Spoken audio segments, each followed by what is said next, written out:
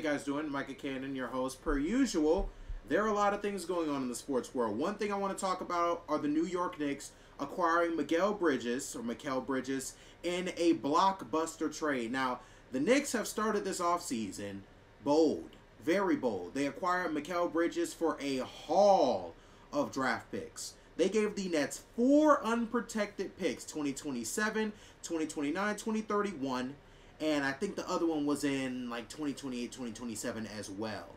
They gave them a protected first-round pick on top of that, a 2028 pick swap, and a 2025 second-round pick.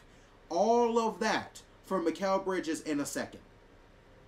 Guys, that is a lot. Now, the Knicks have decided that essentially they're going to compete right now. They're saying, hey, this is our team. This is what we want. They have Bridges, Hart, Brunson, DiVincenzo, Randall, and they still need to sign OG Anunoby, which seems like they want to. So I believe it's going to end up being good for the Knicks. Now, do I think the Knicks are now the team to beat in the Eastern Conference?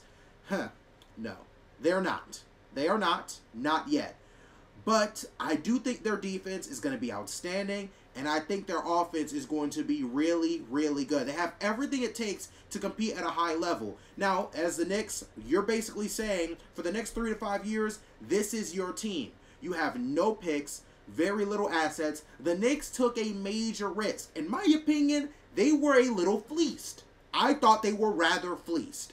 That's what I thought. I think the New York Knicks got secretly robbed, or there's a chance that they got secretly robbed on their home turf. I said yesterday on TikTok, we need to report a robbery in Manhattan at the Madison Square Garden because the Knicks were just robbed. They took a major risk, but it could work out. You never know.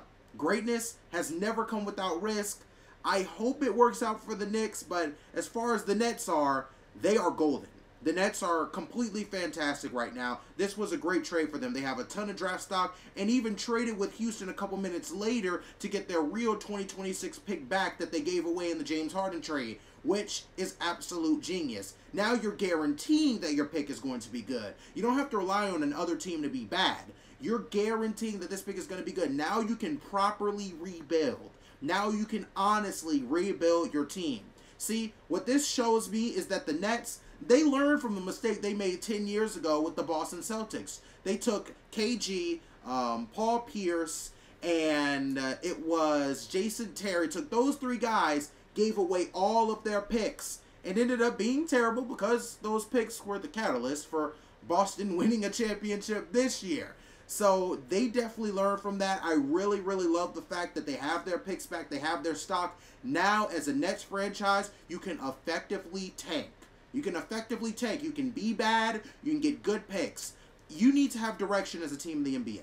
The worst team, or the worst type of team to be in the NBA, is a team with zero direction. Zero. Behind my Atlanta Hawks right now. Ladies and gentlemen, you either have to be bad, tanking, or you either have to be good, competing for a title. Anything in between is bad. Anything. If you're 42-40 every single season, you're not good enough to compete, but you're not bad enough to rebuild. I don't like that. I'm glad that the Nets now have some direction. I'm glad that the Knicks have some direction. Granted, they're 2 totally different directions. The Knicks are saying, we're competing for a title. We are guaranteeing, we want to guarantee this team being at the top of the Eastern standings and competing at the top of the East for the next couple years. And the Nets, they're saying, we are going to honestly rebuild. This whole Kevin Durant thing with Kyrie and Harden didn't work out. This whole Mikal Bridges superstar thing didn't work out. We're going to rebuild. Great approach from both teams. I think both teams ultimately won the trade, but this could end up being a fleece. A fleece for the Nets. Absolute fleece. Now, the 2024 draft. It's today, and I need to talk about my wonderful Atlanta Hawks. As an Atlanta fan, I don't know whether I should be nervous or excited. Now, people are going to ask me what I think. And simply, if you're going to keep Trae Young, if you're going to keep your team the same, just draft Alex Starr, bro. Don't overthink it. Alex Starr is 6'11", he's a shot blocker, and has great potential on both sides of the ball. Great potential. I really like that. I think you just go with that. Go with the guy who could be a really, really good big in the NBA. The only problem is that this draft it's McDonald's-like. It's McDonald's-like, right? There's a lot on the menu, and it seems hard to go wrong, but in reality, it feels like all you can do is go wrong. It feels like that at any second you could land a bad bite and be on the toilet for 2 weeks. Like, that's pretty much how this draft feels. It feels like taking a trip to McDonald's, right? There's a lot of enticing things on the menu. There's a lot of good stuff on the menu. But the odds of you getting a bad bite and you suffering for it seem high. That's how I see this draft. This draft is a walking McDonald's. That's what I see. Good things on the menu, right? And the thing is that the good stuff is gone early. The good stuff is actually early in the draft, just like at McDonald's. The good stuff is in the morning. Everything else is decent, but the real good stuff is in the morning. That's what this draft is. The good stuff is early, very top-heavy, and even then, there's not a crazy plethora of talent at the top of the draft, but, you know, very top-heavy. This draft is a walking McDonald's in every way possible. Now, I would not be mad if Atlanta drafted that Zachary guy from France. I haven't watched a lot of him. I haven't really heard of him ever since 2 weeks ago when he was projected to be the #1 overall pick. So I got to do a little bit more research on him. I'll definitely do a reaction on the draft, though. As far as trading the pick, I feel good about that. Pack the pick up. Probably trade Murray or Trey. You get a nice little haul for that, in my opinion. And also, the Hawks are possibly looking to trade Trae Young. Guys, heed my words. Do not be surprised if Rob Dillingham flies off the board at #1 overall. Do not be surprised. Do not be surprised. The Atlanta Hawks have said that they wanted to move Trae Young. Trae Young has been interested in a lot of different teams. The Lakers, the Spurs, for example. All I'm saying is that Rob Dillingham flying off the board at 1 would not be ridiculous. I would not be surprised if that happened. I would not. That would essentially be Atlanta saying, okay, we're going to rebuild, and Dillingham's going to be a core piece of this rebuild. We believe he's the best player in the draft. Yeah. Rob Dillingham, to me, is one of the better players in the draft. That's just to me. He's fantastic. Maybe a smaller guard. Got a lot of good smaller guards. He's a smaller guard. May not be the greatest defender, but he's incredibly quick. He can shoot from everywhere. The dude shot 40% from 3 last year and 47% in total. He was absolutely magnificent at Kentucky as a 6-man. He's got the burst. He's got that speed. Only minus is just he's a little small. He's a little thin. He's very Morant-ish to me. I see a little Morant in him. If you combine Kyrie Irving and John Morant a little bit, you mix that up, I think you get a Rob Dillingham. And that assessment came from my dad, by the way. Shout out, Dad. That didn't come from just me. But you guys get the idea. It's going to be really interesting to see what Atlanta does. Don't be surprised if we see a surprise, because the odds are we're going to have a lot of surprises in today's draft. I mean, this is the first draft in a long time where there's not a guaranteed top 2 picks, right? Like, we could dead serious have Rob Dillingham go anywhere between 1 and 10. Like, the guy could be the first player off the board, or he could be waiting all night to have his name called. I think that's fun. But as the guy who's a fan with a team of the #1 overall pick, that's a slight bit little concerning, in my opinion. Now, I want to do something a little fun, ladies and gentlemen. You're about to see a picture pull up on the screen. And as an Atlantean myself, I must say I'm rather a connoisseur in this kind of thing. It basically says, which meal is my #1 overall pick? Well, ladies and gentlemen, let me talk about the varsity first. Everybody in Atlanta knows that the varsity is criminally overrated. It is. It is. Don't get mad, all right? Don't get mad at the grandpas watching this video, the grandmas, the people who've lived in Atlanta all their... Do not get mad. It's overrated. It just is. It's no longer in its prime, right? It's like what LeBron's going to be at 60 years old playing basketball, essentially, right? Probably still pretty good. Probably going to be really good. Probably still be in shape. But it's just not the same.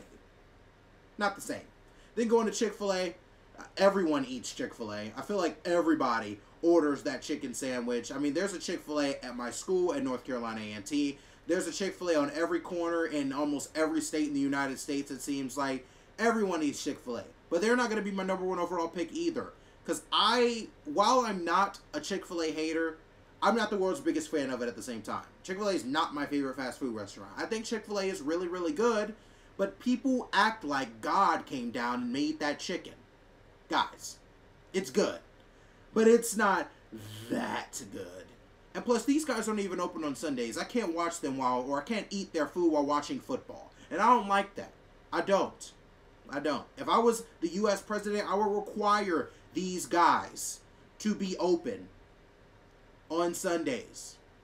Go ahead, open at 1 o'clock. I know a lot of you are going to say, well, they go to church. Name me a church service that lasts 24 hours. I'm waiting, because you don't have one. These guys will be open at 1 p.m. on Sunday, right in time for me to catch a chicken sandwich while watching the Atlanta Falcons probably choke a 20-point lead. Now, going to American Deli. See, you guys probably don't think I know my staples, but trust and believe me, don't let my glasses, my shirt, and my nerdy look fool you. I know bangers when it comes to things like this. I know bangers. Your boy's a rather big back. I don't know if you can tell, but this is a heavyset man you're looking at here. Now, granted, this is a very handsome, elegant heavyset man you're looking at here, but this is a heavyset man here. I'm a connoisseur for good food. A connoisseur. I know it all when it comes to this kind of thing. My AirPod just fell out. I know it all when it comes to this kind of thing. Which is how I know that American Deli is also slightly overrated. Slightly. Still really good. It can hit. And a lot of these restaurants are location dependent. I've been to some crappy American delis, and I've been to some really darn good ones. But nonetheless, my #1 overall pick is Waffle House. Waffle House is fantastic. It's the best restaurant to ever grace the planet. I will forever love Waffle House. Waffle House, you have my whole heart. You're my Pookie Bear, all of that stuff. I love it. I love it. Once again, if you want to know where good food is at, ask your guy. Ask this handsome, elegant, educated man you're looking at on the screen with his beautiful smile and pearly white teeth and nerdy-ish glasses. Ask me. Trust me. I know bangers. Now, going to my last topic for the day. This one kind of let me down. The Panthers winning the NHL title while Connor McDavid in Edmonton fall short of what would have been a historic 3-0 comeback.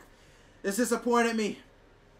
Edmonton looked dominant in games 4 to 6. I mean, Edmonton went from scoring 6 goals per game on average between games 4 and 6 on the best defense in hockey to only scoring a single goal in Game 7.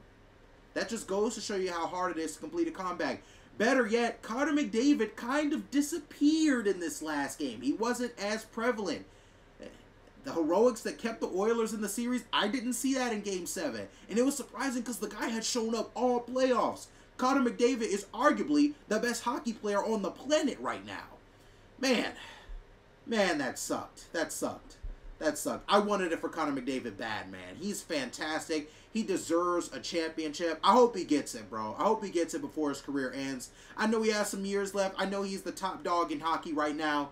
I hope he gets it, bro. I really do. Nonetheless, Connor McDavid was so good, he became just the second player in history to win the playoff MVP on the losing team in the Stanley Cup Finals. The man had 42 total points in these playoffs. That's good for 4th all-time when it comes to points in a playoff run. And mind you, the playoff MVP and the NBA Finals MVP, it's different, guys, all right? In hockey, the playoff MVP is across the entire playoffs. In basketball, the Finals MVP is just simply across the finals. McDavid was fantastic. He was amazing. Florida Panthers were a better team. Either way, congratulations to them, actually, after winning a Stanley Cup. From 1996 to 2020, they qualified for the playoffs 5 times in total. Now, in these last 5 seasons, from 2020 to 2024, they have qualified multiple times and now have a Stanley Cup. They now have that ever-loving, that ever-elusive title. I'm very excited for them. Congratulations, Florida Panthers. Even though you guys made a grown man cry the other night. Almost. I was just kidding. Even though I wanted Connor McDavid, one of the greats, and probably the greatest player of my generation that I've watched in hockey, Even though you guys took a championship away from them and robbed us of what would have been one of the greatest comebacks in sports history, I gotta say, man, it was a great performance. They were a great defense, and they deserve this win. But nonetheless, I hope you guys really enjoyed this video. I wish you nothing but the best. Stay love, stay blessed. I'm going to end this video. Thank you for watching.